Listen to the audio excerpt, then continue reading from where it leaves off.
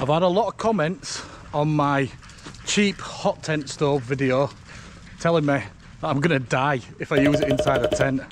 So thought I'd come out, make a video and hopefully prove them wrong.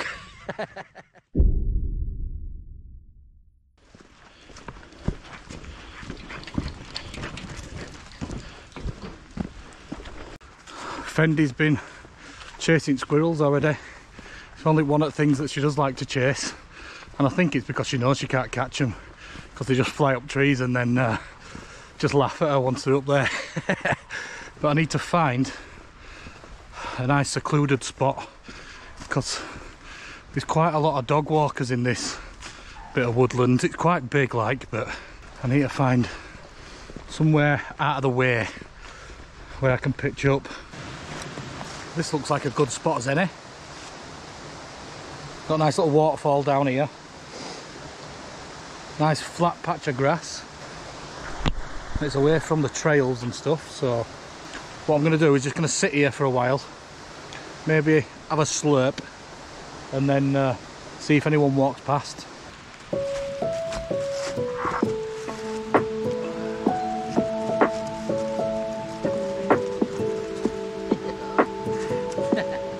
Change of plan.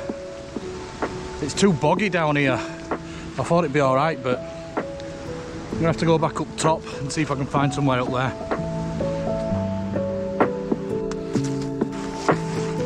Ooh, got some essentials in here. Get them out.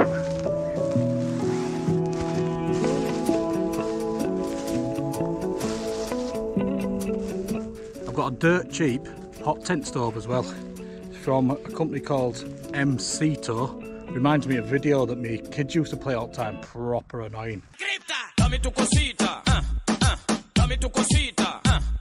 But this only cost me, I think it was 70 quid when I bought it. So let's hope it's good enough.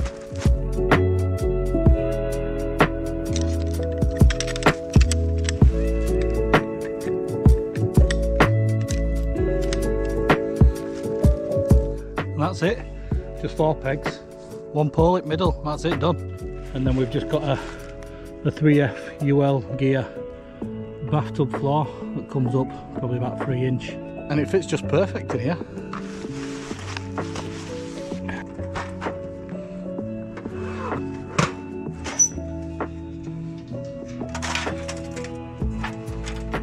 Let's put my gloves on so I don't get covered in soot.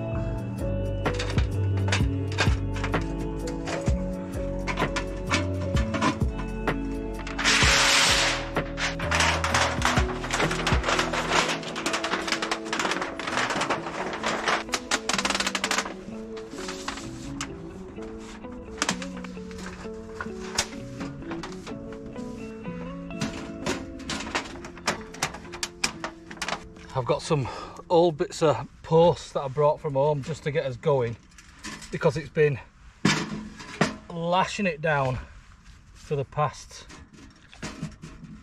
few days. Well, as you'll have seen from my videos, it's always lashing it down, isn't it? So I wanted to get it started with these, and then I'll go collect some logs.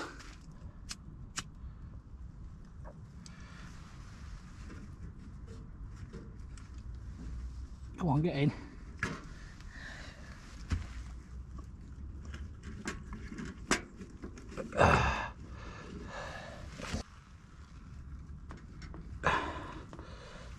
There we go.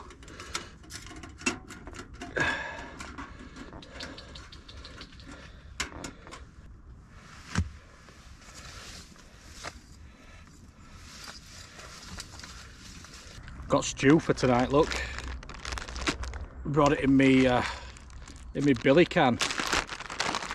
This one is from Fire Maple, and I put it in that Tesco's bag, that freezer bag, because it's obviously not watertight in this, and it's all falling to bits. And I've got everything in there already, because I couldn't be bothered to chop it all up and stuff, but I might do some cooking videos out in woods but I didn't have a lot of time today because I've got work. I've just come home from work and then come straight out. But this is the fire maple billy can. Handle's there, it's got a bit of a spout there, and then it's got lockable lid on it. What you do, look, you just push these little clips here and that's it. Don't look very appetising at the moment, but we'll get a beer in there and I'll get that on now, then that can be cooking for later.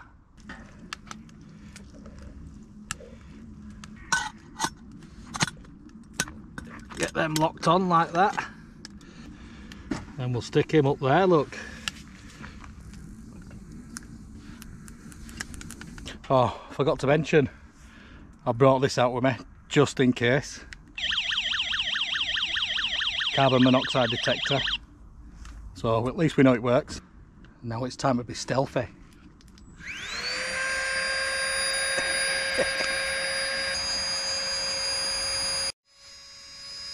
There we go, there's the boudoir for the night.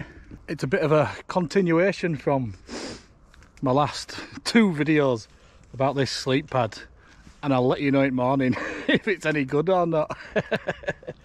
Hopefully, anyway. Right, I need to go find some logs. Silky, gomboy.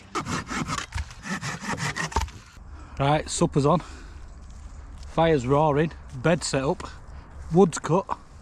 So, only time for one thing, isn't it?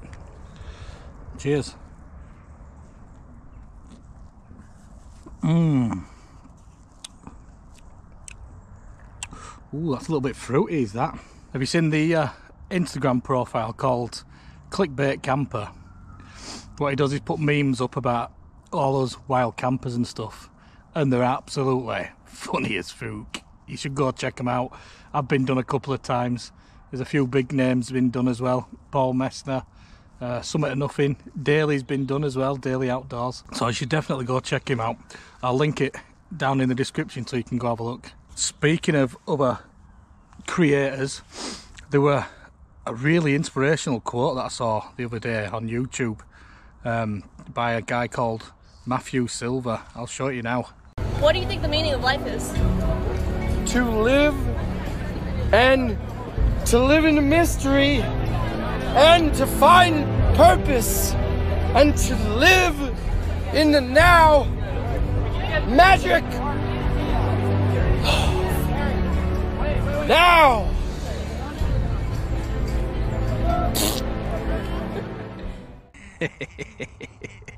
Brilliant, isn't it? One good thing about a hot tent is you can hang your stuff up to dry. I got a bit sweaty Betty when I was chopping some wood up. Look. Woo! So I've hung my t-shirt up to dry and it dries in no time.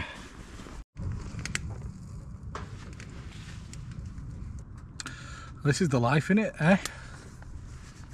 Oh yeah. Life, innit, mate? You like it in here, don't you? Oh, it's nice and warm. Smells of stew. Gorgeous. There's not even a little bit of breeze, so might even sleep with it open tonight. Well, mind you, can't test if it's going to kill me then, can I? When I got here, I wanted to pitch underneath this tree here, but there were a big widowmaker hanging from it, and I tried knocking it down, but that didn't work.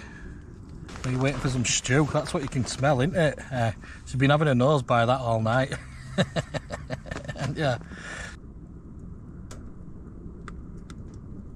So like I said, this is like a continuation of my last 2 camps of trying out this double wide big Agnes sleeping pad, because I haven't been able to tell you, have I?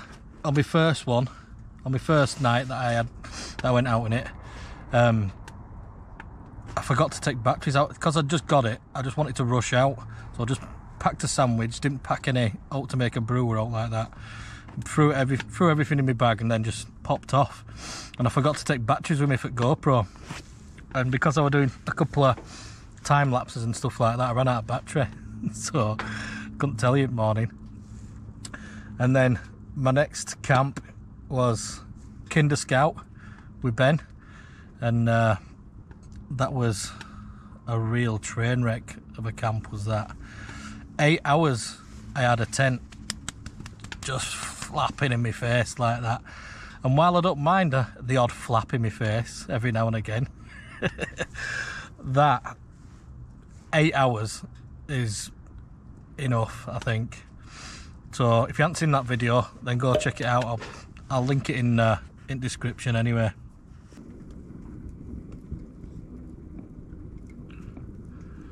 So I just want to answer some of your questions that I've had in the comments from that Kinder Scout camp anyway. People asking me, did we not look at the forecast?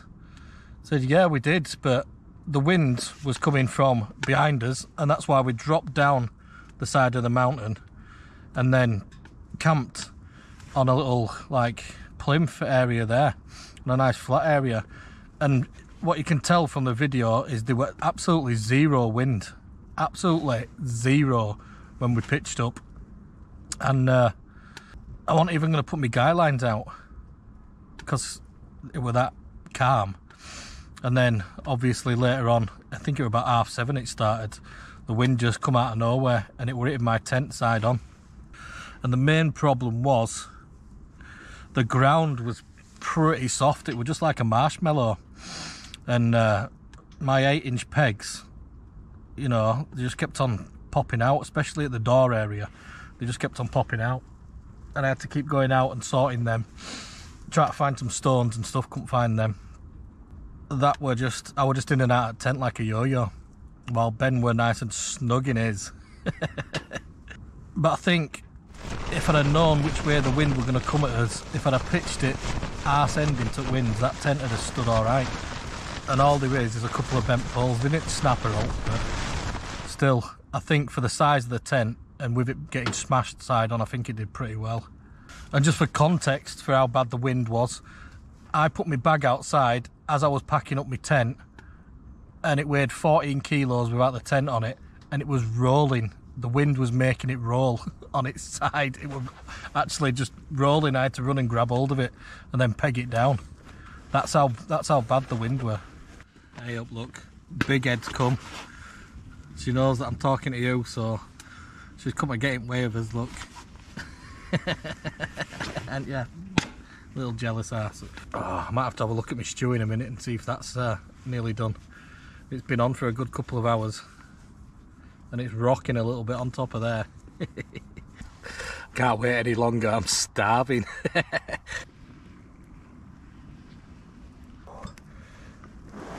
have a look, shall we? Ooh. Look at that.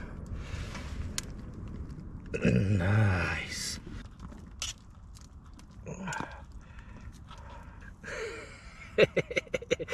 Looks like a dinner from back in World War, doesn't it? World War II.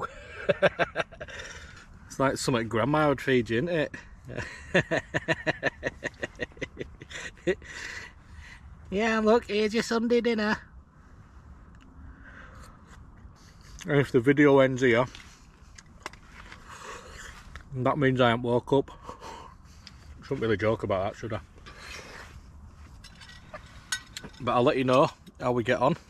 I've got my carbon monoxide thingy-majiggy alarm, so should be alright, shouldn't I? And I'll see you in the morning.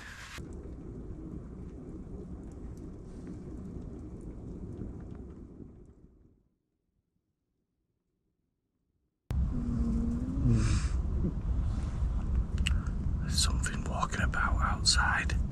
It's probably a deer.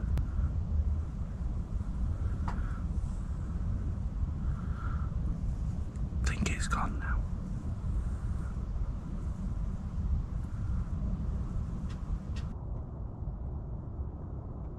So, last night it was absolutely scorchio in here. Scorchio! Scorchio! Scorchio! Scorchio! I got up to go to the toilet about 3 o'clock and it was freezing outside. Then I came back in here and it were absolutely lovely. And the fire was just dying down, and I thought I may as well just let it die out now, because I want it to be cool for when I wake up. And the temperature really dropped in here then, once that had gone out. But this double wide big Agnes sleeping pad, it's comfy, it's really comfy, and it's warm as well. I didn't feel any cold through the ground or out like that, even though I think it got down to about 4 degrees last night. But my problem is with my pillows. I need to find a decent pillow. I tried with double pillows again. Got that one and this one underneath, and they kept sliding about everywhere. So I put this, it's a bit of the light AF mat, put that underneath, and that stopped it slipping about, but then the other one kept on moving about on top of it, so I had to get rid of it because that was doing me head in. I think I'm going to raffle the hot tent and the stove off. I'll probably put a full winter kit together to go with it. Backpack. I might even have an Osprey backpack that can go with it. So I'll do a video on that and tell you how you can enter on stuff on that. But for now, I need to go home, get ready for work, and then maybe blow my nose and get rid of all these spiders that have climbed up inside my throat. If you like the video, give us a thumbs up, won't you? Anyway, thanks for watching.